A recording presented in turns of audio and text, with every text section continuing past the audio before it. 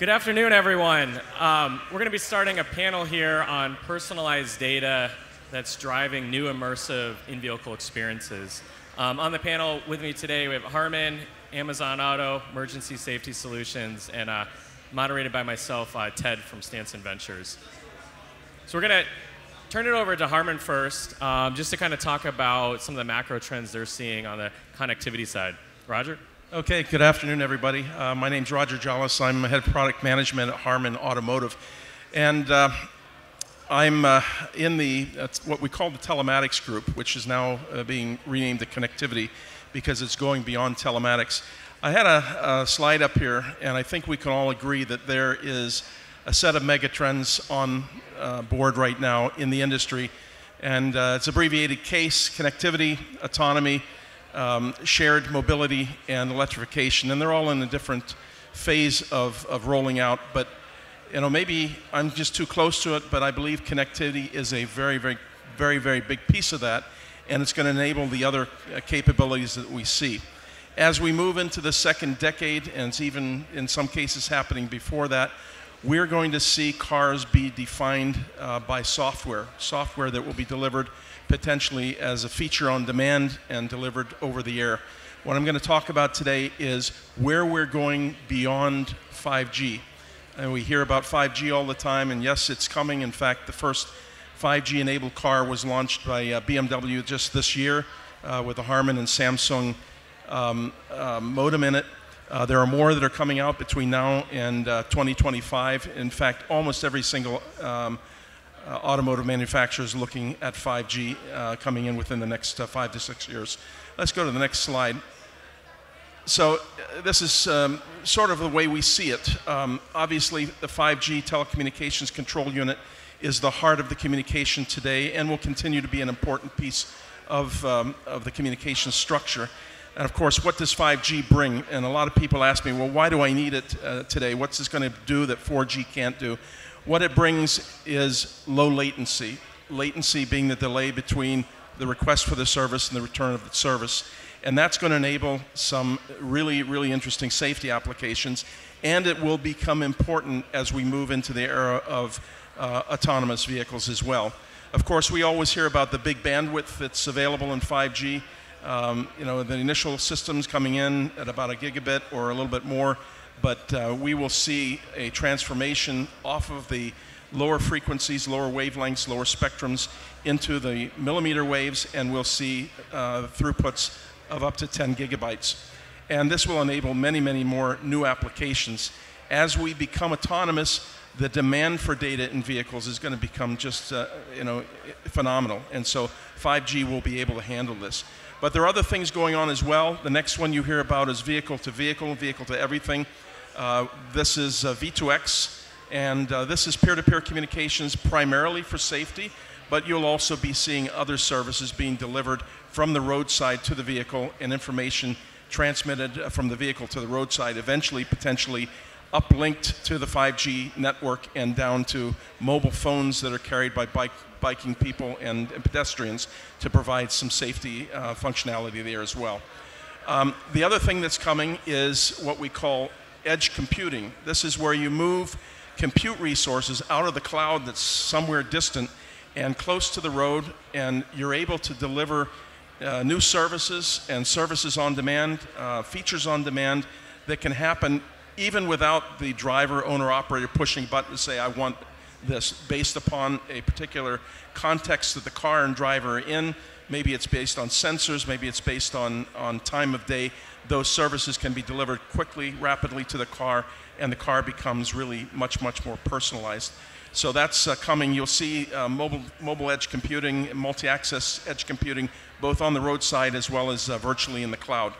We'll also see coming in what we call low Earth orbiting satellite communications.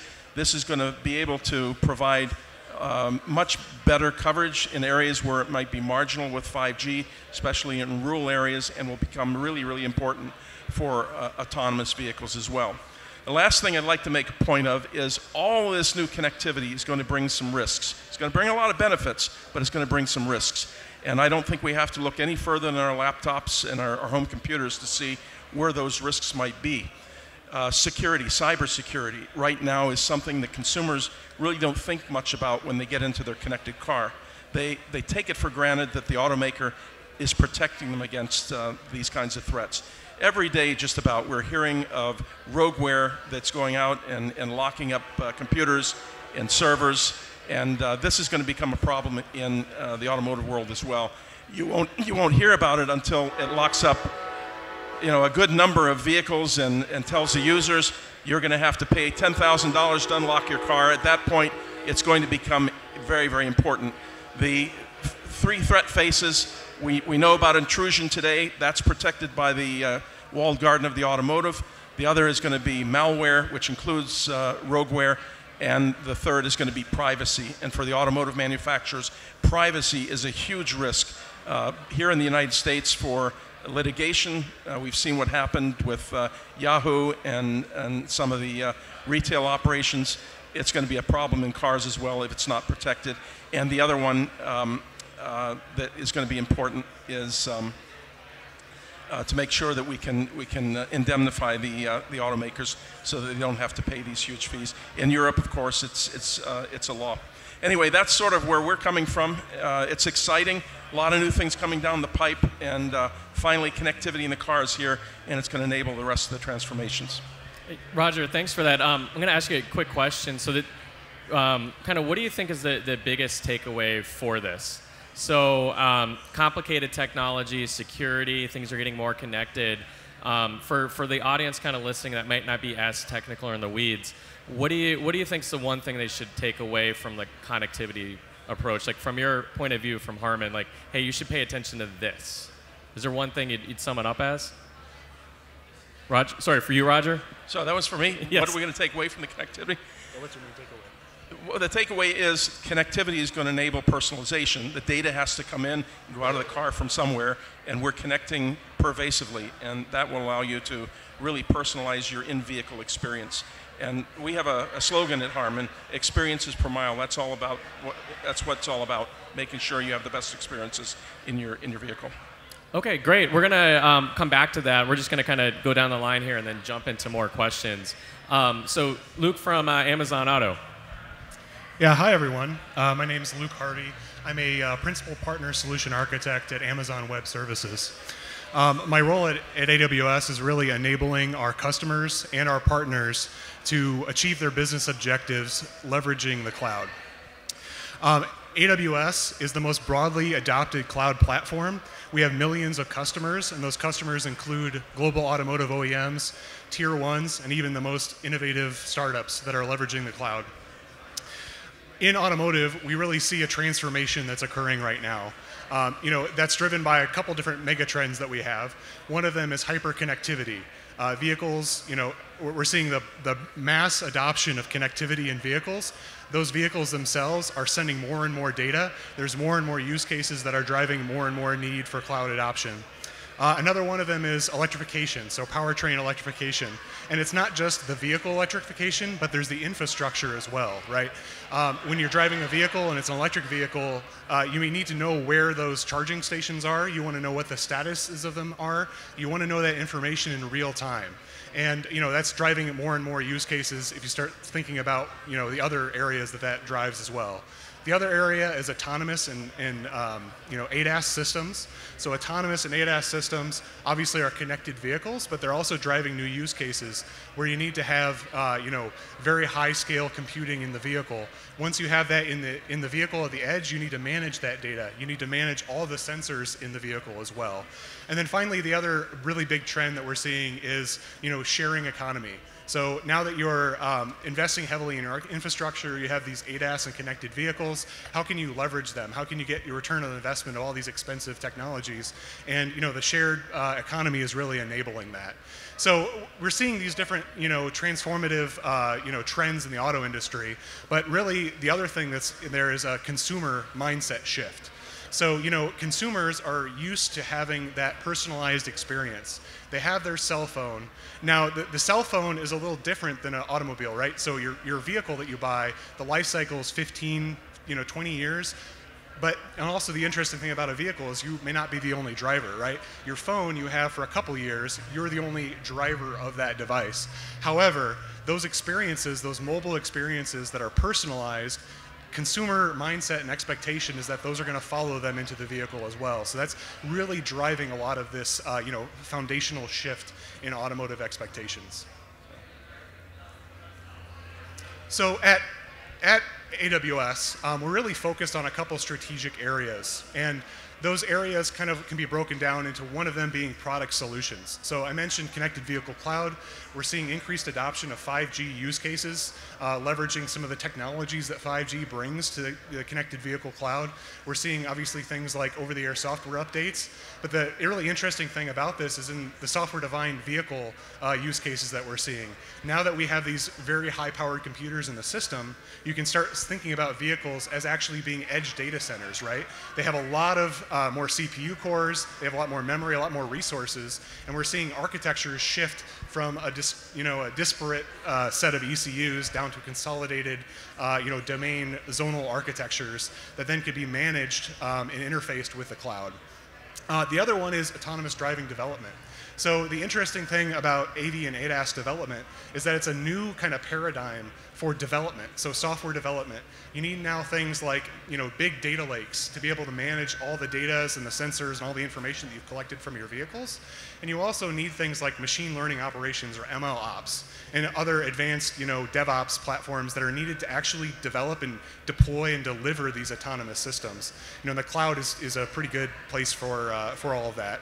And then also digital customer experience. So I just talked previously about the cell phone experience and what customers are expecting as far as bringing personalization into their vehicle, but this extends to the sales cycle as well.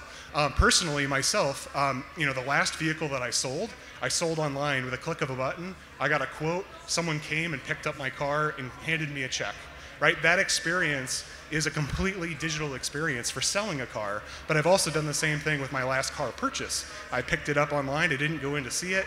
I actually was able to schedule a test drive to go test a similar car, but I made the purchase sight unseen, went in, and the whole experience is just seamless, and I really enjoyed it. So that digital customer engagement, following that consumer around is a really key aspect in the transformation that we're seeing.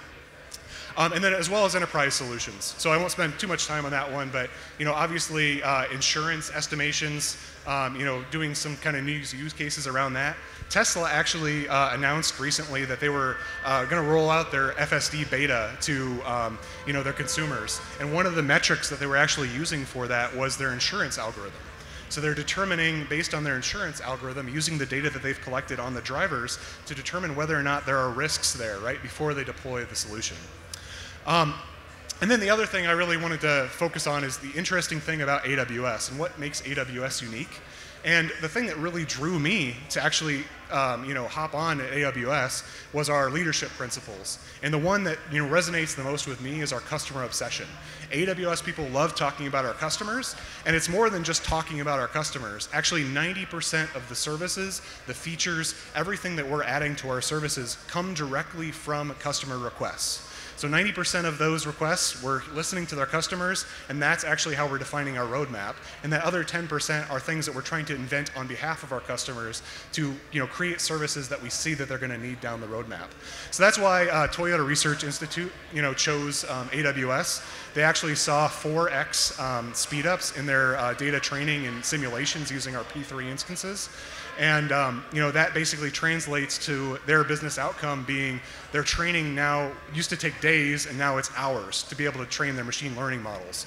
Or for example, BMW Group was able to create a scalable immersive vehicle experience where they're bringing personalization down to their vehicles. So using machine learning services in an AWS data lake, they're able to deploy that new user experience and scale that up and down based on customer demand.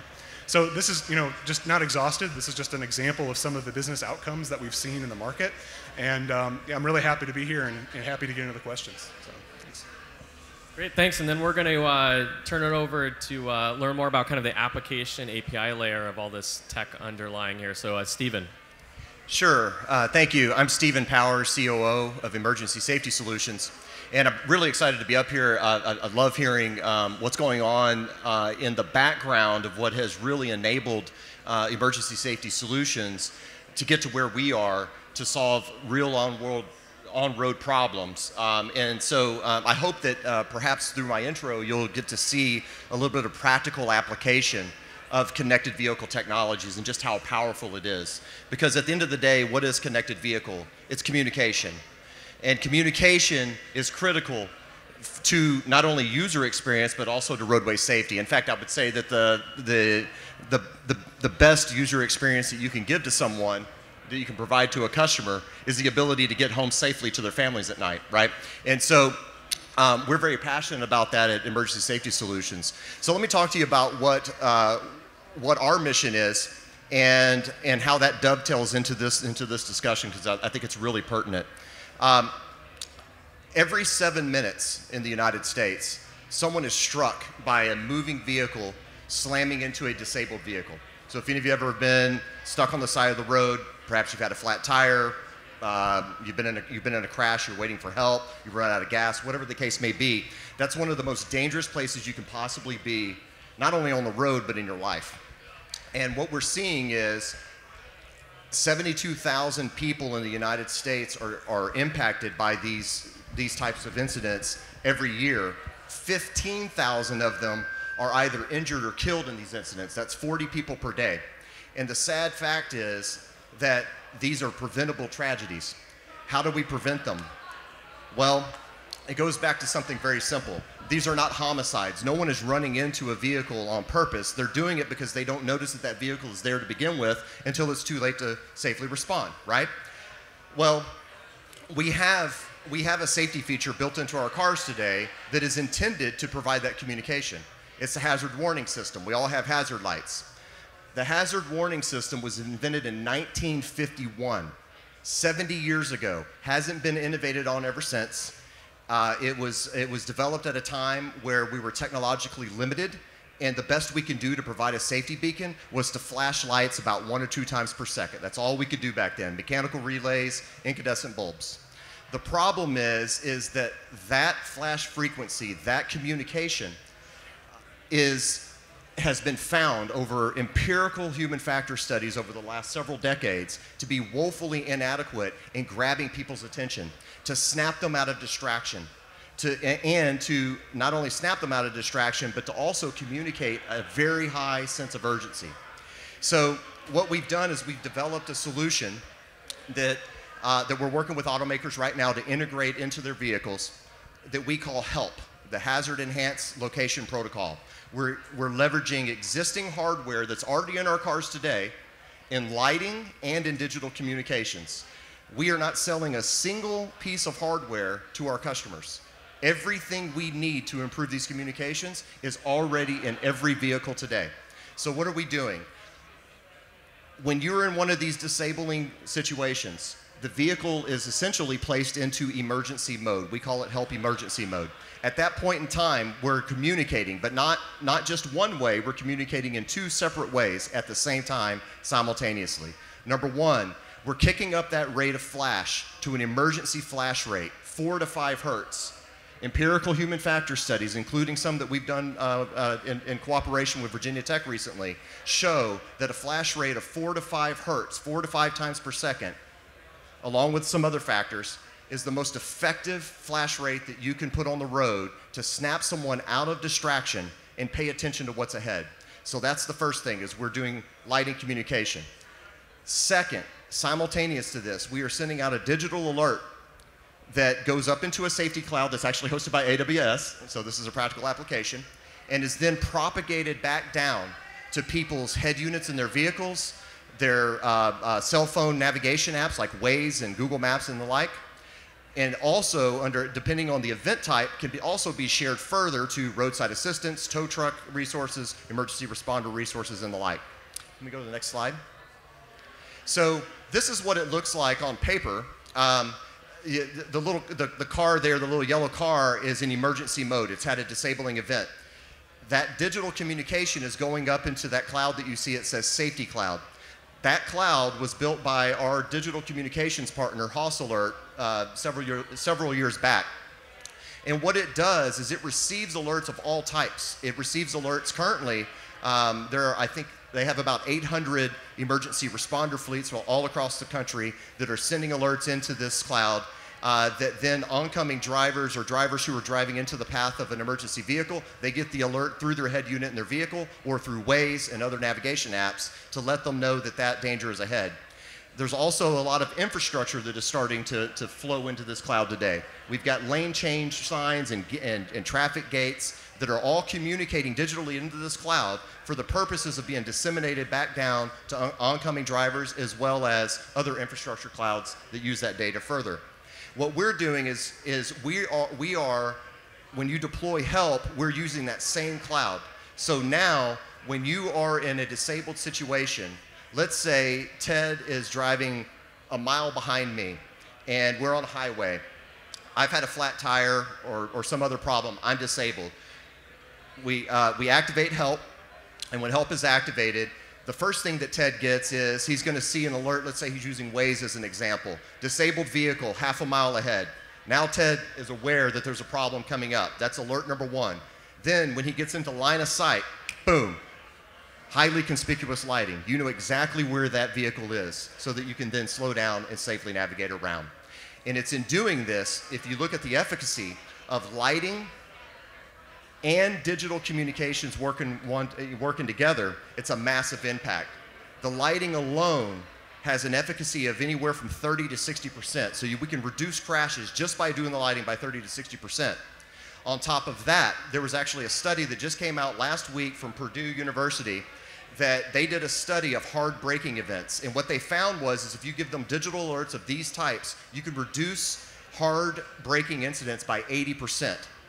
That's a statistically significant sample size that they used, peer-reviewed, it's science. So if you take and you multiply the effect of those two together, we can save an awful lot of lives. And so that's exactly what we're doing right now with the automakers. We're also working in the commercial vehicle space right now with last mile delivery carriers and the like. We're all moving toward adopting this completely agnostic cloud structure. And by the way, beyond help in this safety case, as we roll this out, this is the first true agnostic digital communication between two vehicle makes in industry history. And isn't it about time for that? Thank you. Thanks, Stephen. So we're going to kind of open this up more questions for kind of the panel here. And so kind of from Roger on the connectivity data side and Harman, and also more perspectives, I'm sure. Luke, AWS, and kind of solutions underlying things. Stephen kind of seeing a lot more of the application experience. And myself kind of the innovation edge, invested in over 100 startups, like what's the next type thing. I think, Stephen, you had a great point when you talked about coming home safely, and that probably being like the unifying thing across all these things is, unlike your phone or TV, once you're in a software-controlled car, it's all about safety. I was actually going to turn it over to Roger. I wanted to touch on your point. Roger, you'd mentioned the inverse of safety, like all the hackers out there, security. How do you think about that problem? Because it's an enormous problem. It's not just one automotive maker's problem. It's like a universal problem. Anything you want to highlight in that area? So I think what I would highlight is right now it seems to be not top of mind for consumers and the automakers. Sure, the automakers are protecting their walled gardens, they're delivering their content, their services, and using the enterprise cybersecurity to take care of the safety of that data. But as we have more connectivity in the car, and I showed a picture there of all the different sources. They could be other cars, they could be devices in the car, they could be roadside units or clouds. There's going to be a need to be able to control what comes in, to be able not only to sense when there's an aberration or some kind of a data breach, but really take action quickly. Imagine you're driving to work, you're out here on I-75, and all of a sudden your car stops. You get a blue screen on your head unit that says, you've been cyber hacked. If you want to get your car back, it's going to cost you $10,000 in cryptocurrency. There you sit on I-75 saying, what the heck do I do?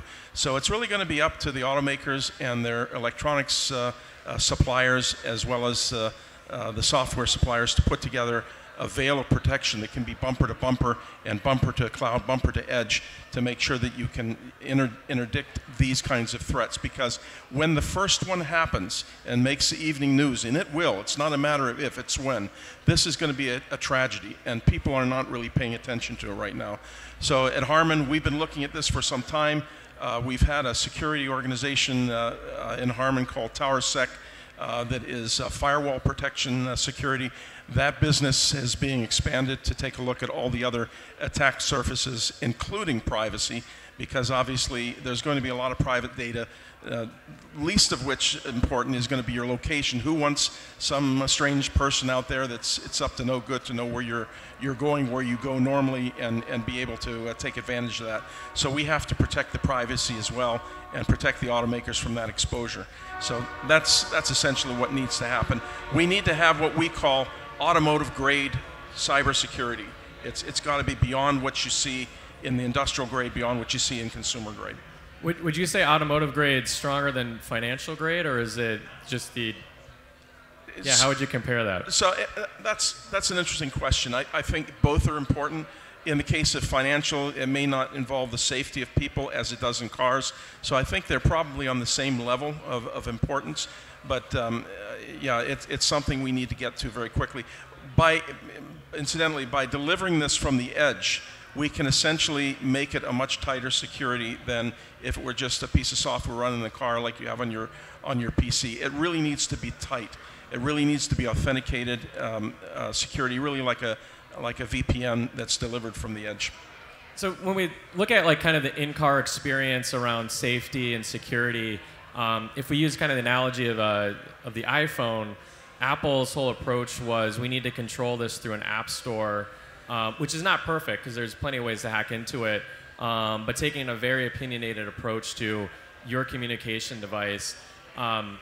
When we look at kind of the automotive makers making vehicles, I guess kind of one more question for Roger, but how do you see that evolving around being able to control it top to bottom versus there's a lot of connected pieces, and so your security relies on someone else's security, and the whole chain can break down in ways that are not manageable even by maybe your connection point?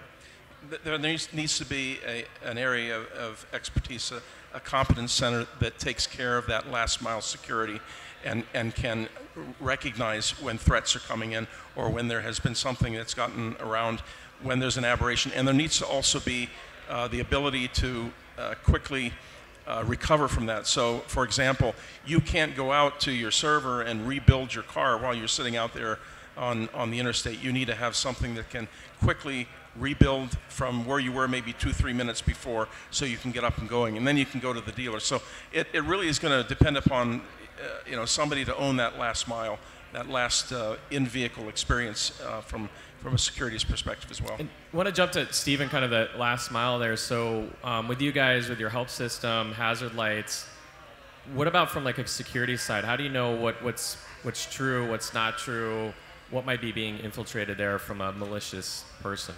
Sure, and for us, we are not involved in the back-end security of what we do. So for us, it was all about selecting a partner, a technology partner, who built a cloud that's already on road. The cloud, actually our partner's cloud was built in part through collaboration with the Department of Homeland Security. It's built in AWS with all of those protocols, et cetera. So as we vetted our cloud partner, we wanted to make sure that it's a robust cloud. It wasn't just something that somebody in a basement came up with, which is why we were so thrilled to be connected with HossAlert. But within the car, I think that the security is inherent to the vehicle's system. So in other words, when you activate help, the interactions are sort of between the body control module, the head unit, and the modem architecture. Those pieces have inherent security protocols that lie outside of ESS's control. We simply are an application to use to use that architecture. So frankly, I hate to say it, but we probably get a bit of a pass on that piece for sure. Because we rely on the automakers to maintain their security. And then, like I said, the only other piece that we can semi-control is, well, what happens with the communication of that information as it passes through the OEM's cloud and is either connected through API to the safety cloud, or if the safety cloud is embedded in that cloud. That's where, for us, it was really a sort of a vendor partner vetting process for us to ensure that we were partnering with folks that had done that diligence and are maintaining that level of security. That makes sense. So if it's kind of someone else's fault, is it potentially Amazon's fault? And kind of switching over to Luke, yes. It may not be Amazon though, because if we look at just what happened to Intel and the chips being hacked, and so Amazon has its own infrastructure it relies on, and then groups like BMW build on it, or Safety Cloud builds on it, and so now, how low can you go till like the entire thing falls apart? Yeah, that's a really good question. So at AWS, security is job number one for us. So obviously you have to make sure that the infrastructure that you're running on is secure, which is why we employ a large team of the best security professionals in the industry. We have 24/7 monitoring of all of our systems. And when it comes to actually application security, we have a shared responsibility model, right? So AWS really focuses on the security of the cloud itself. So those components, those services that are being enabled, the physical infrastructure, obviously, that the cloud services are running on. But we also, obviously rely on the partners and the implementation as well. So whoever's actually deploying those solutions to make sure that they're leveraging, the best-in-class security, they're making sure that they're encrypting their data. We enable those services to make sure that the data is protected and making sure that we have a secure posture against any attack surfaces. So. We've been looking at this as well from an authentication perspective, and I think the original question you asked Stephen was, how do you know it's real? There is going to have to be an authentication layer when we start to get into these kinds of systems that is encrypted, that provides a key that says the message coming in is authentic from that vehicle. Otherwise, all the systems can be corrupted by rogue operators. I wanted to make another point, follow up on Stephen's safety system, which I think is tremendous. There's also a need for that in pedestrians. And we've been looking at something that was on the second slide I showed, which is called VRU, which stands for Vulnerable Road User System. If you can imagine, it's like V2X for pedestrians. So it's mainly to communicate to the vehicle that there's a pedestrian that's potentially vulnerable, standing between cars or otherwise invisible. But the information is passed from the pedestrian's telephone, mobile phone, through the cloud and directly to the vehicle head unit.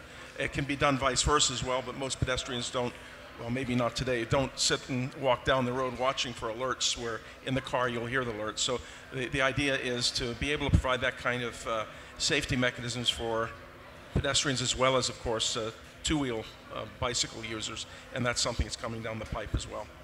So kind of switching gears a little bit, so security being a huge underlying thing around the in-vehicle experience as more things are connected. I want to also talk about privacy, but before that, what about all the cool things that happen? So once everything's connected, like what are those like, wow, that is amazing. And maybe starting with Steven, just knowing anytime I drive and I hear sirens, I'm like, where is this coming from? Just little things like that, but if you want to talk about kind of the benefits, just the enhanced user experience, just from that side. Yeah, I want to try to take that in two prongs. First thing, kind of speaking to that sort of that siren issue, right? One of the benefits of utilizing digital architecture for communication is that it takes a lot of ambiguity out of communication. Okay, so if take your example, an emergency vehicle is approaching you with a siren. You may, depending on where you are, you may perceive that to be coming from your right when it's actually coming from your left because there's echoes. Whereas and so therefore your awareness is one that is so ambiguous that you actually have to process it and figure out as the driver where it's coming from. Same thing for some of the systems that are coming out in cars that use microphones. That's one of their technological obstacles, is trying to figure out trajectory, right? So the beauty of taking things into the cloud and utilizing, frankly, location-based alerts and services of that type is that it is unambiguous. You have a location, you have a lat long, you have a trajectory. Even in an autonomous vehicle, the AI doesn't need to interpret that. It's a given input. We've seen other ambiguous communications come through recently. I mean, if you've read the articles, NHTSA's investigations into autopilot vehicles, those vehicles are relying on visual technology, and even the ones that aren't using cameras, they're using other line of sight type of techniques, and the AI has to then interpret, is that a truck, or is that an overpass, or is that a human being or a cat, right? Whereas the more of that information that we can digitize and use sort of that mapping perspective, you take all that ambiguity out, everything is marked, everything's understood. So that point one is, I think the user experience is enhanced by our communications being cleaned and cleansed. So taking the ambiguity out, right? And it's all enabled by a lot of these connected vehicle communications. The second piece is, I have sat in on these panels before in the past. I bet you if we go back 5 years ago, there was a panel similar to this, and many of them where everybody, you see a lot of slideware, right? And we're all like, man, it's going to be so cool one day when all these cars are talking to each other, and here's all the cool things we can do about it. And then, of course, the accountants come in, and they're like, and we can monetize it, right?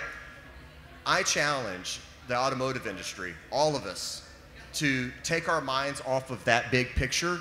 I'm not saying to throw away vision. I'm just saying don't let it paralyze us. We have the technology we need today to solve real problems, many of them involving safety, but also user experience. We have the technology. We're trying to boil the ocean.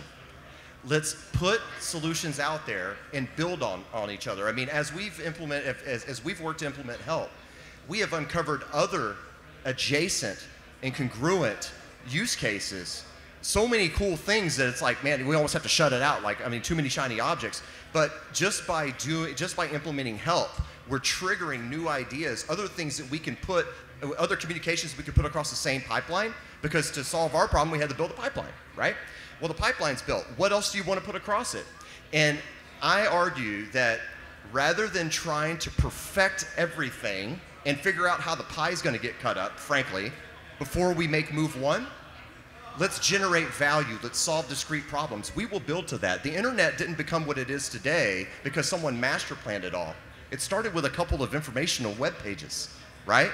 And then everything layered up, and guess what? The vision that everybody could probably see at some point, at least some version of it, it came to reality. But it only came to reality not because of the planning and not because of all the, what one day think about how cool this is going to be. It was by solving simple problems. So I think that the user experience is coming. I think that we have the tech that we need to not only make our cars safer, but make them actually talk to each other. Like every other thing in our world, including our cell phones, airplanes, boats, everything talks to each other except for cars. We're going to get there. The technology is cool. We can make it slick. We can make it seamless. We can make it aesthetically pleasing, right?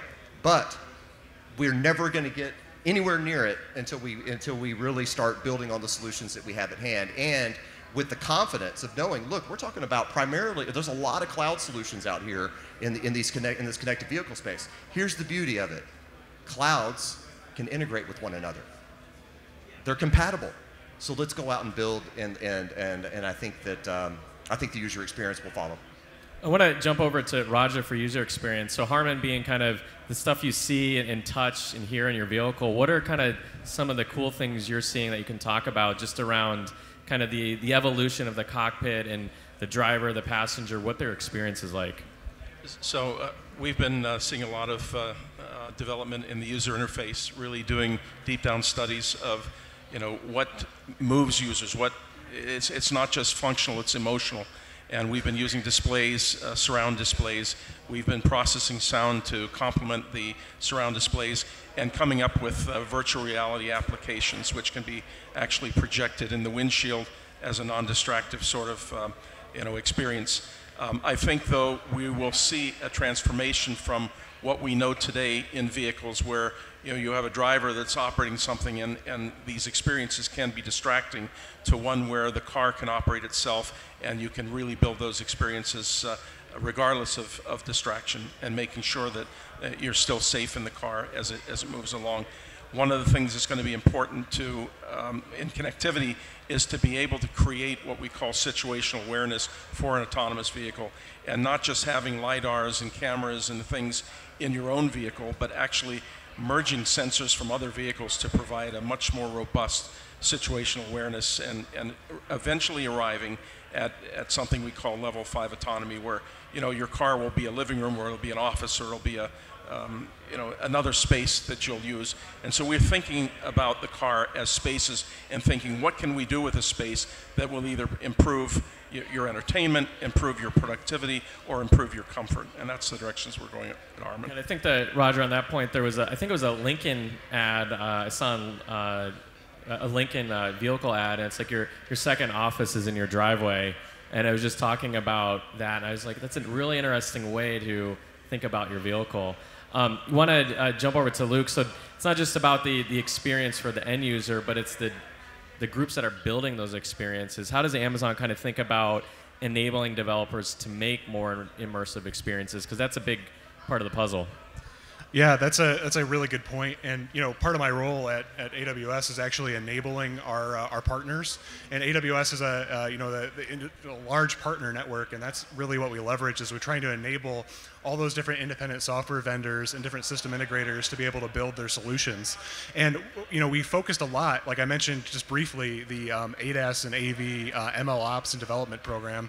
So we're basically really focused on trying to provide those tools, enabling the network, with all those different, the data lake solution that they can go take and build and create from. And we're seeing really innovative solutions come out of that. So, you talk about what we're excited about. The things that I see are just super exciting right now, first to be in the auto industry. But we're seeing new innovations in, obviously, ADAS and AV, where we're seeing, new applications of teleoperation, and using some of the new 5G technologies that were out there. AWS has deployed Wavelength, which is our 5G MEC, which allows a lot of new use cases that are enabled for V2X and V2V communications. So we're basically right now just trying to focus on accelerating that development, and really just fueling that ecosystem, making sure that we have the right tools in place so that the the creators and the inventors can go out and build their point solutions. So as we kind of have a few minutes here for the panel, so we talked about kind of security underlying all this. We have this experience of the operator driving the vehicle, the passengers, the surroundings. Is all of this secure? But then ultimately the other side of all this coin is the privacy. To make it more secure, more personalized, you have to know more about the individual. And we're not going to solve this in 5 minutes here, but just kind of curious, your perspectives from each of your organizations, like how does that come into play, or does it even come into play? And maybe starting with Steven, ultimately, if you're in an accident or you're pulling over, like you're trading your privacy for help and safety. Yeah, and there is a push and take on that, right? In an ideal world, and technologically speaking, we can accomplish all of this. Let's say you're in an event where your airbag's deployed, right? So help will, the lights go off, digital communications go off, folks approaching you are getting alerts in their vehicles and in their nav apps, and emergency responder networks can be notified.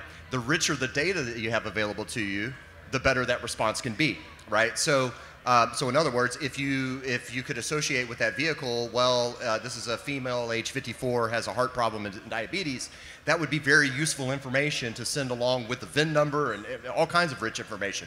The fact of the matter is, though, is getting to that point, there are security concerns that play against that.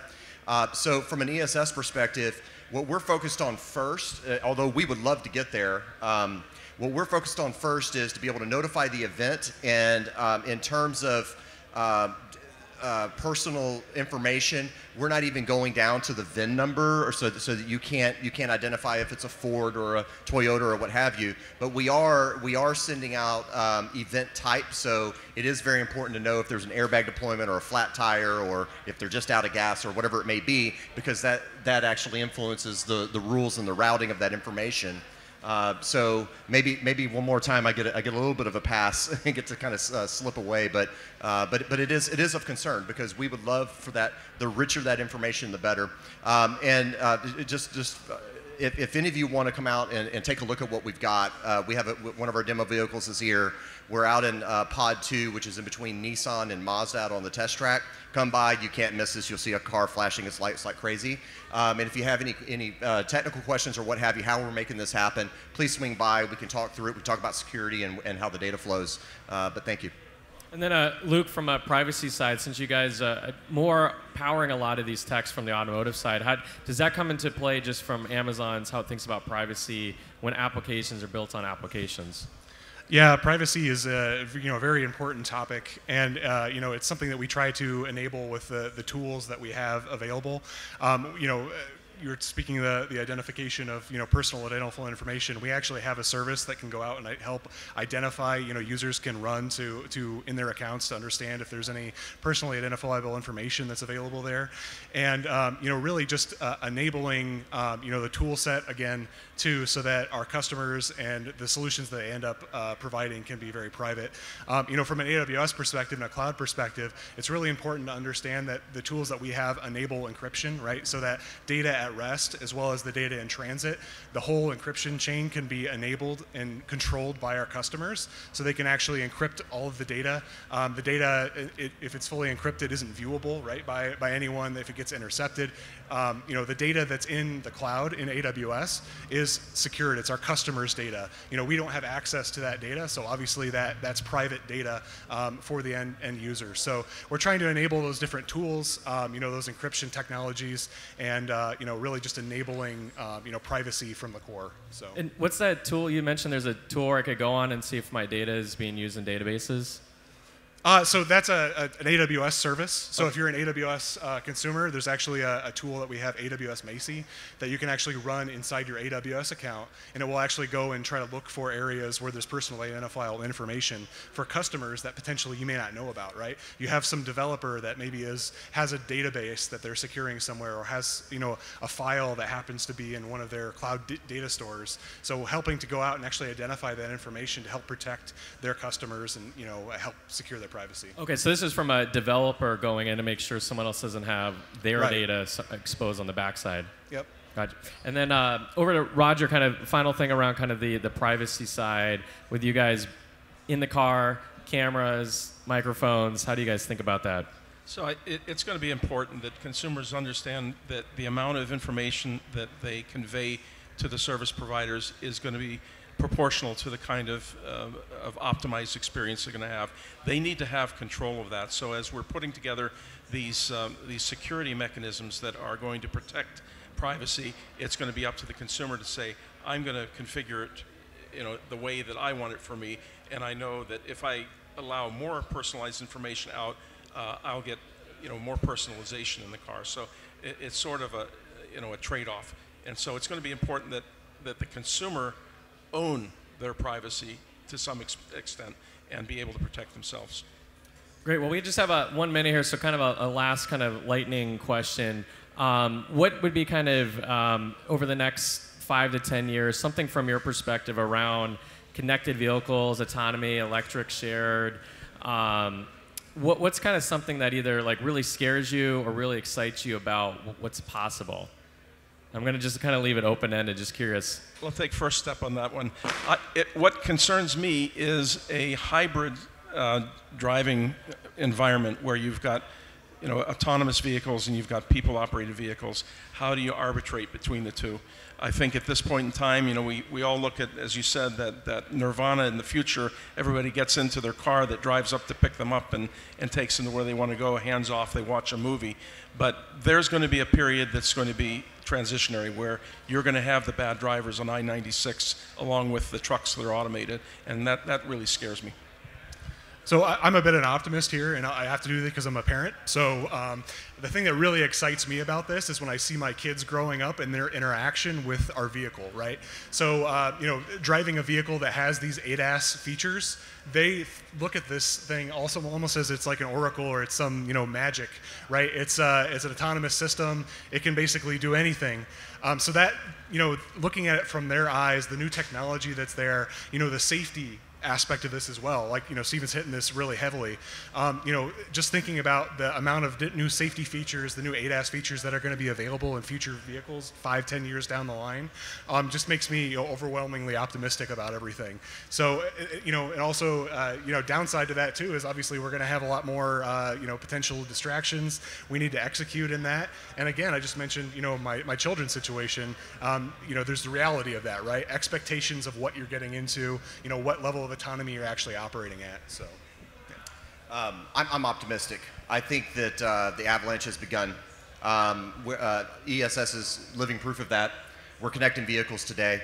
It's on the road, and I think that now that first step has been taken, that it's going to build and build. And I am an optimist, although I am a little bit old school. My twin sons turned 17 years old today, but in last year for their first car, I made them share a car so that they wouldn't run two of my cars into each other.